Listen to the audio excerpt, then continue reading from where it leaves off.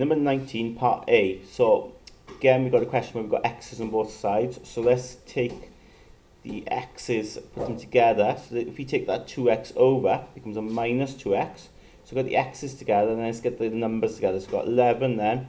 And if we've got minus 4, when I take that over, of course, do the opposite, becomes a plus 4. So I get 5x here, I get 15 here. And then to get x, of course, you just got to see, well, 5 times x, take it over. We're going to divide by 5.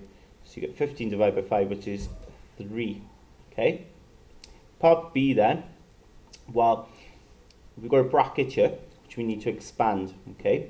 So remember, with a bracket, it's just remembering that whatever's on the outside multiplies every term in here.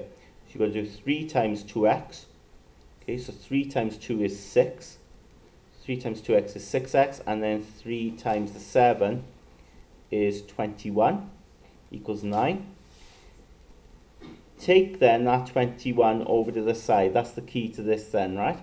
So because this plus 21, when you take it over, it becomes a minus 21. So 6x then is 9 minus 21. So you've got to work that out. So you could use a number line. When you work that out, you get minus 12. And then to finish off then, I'll go up here.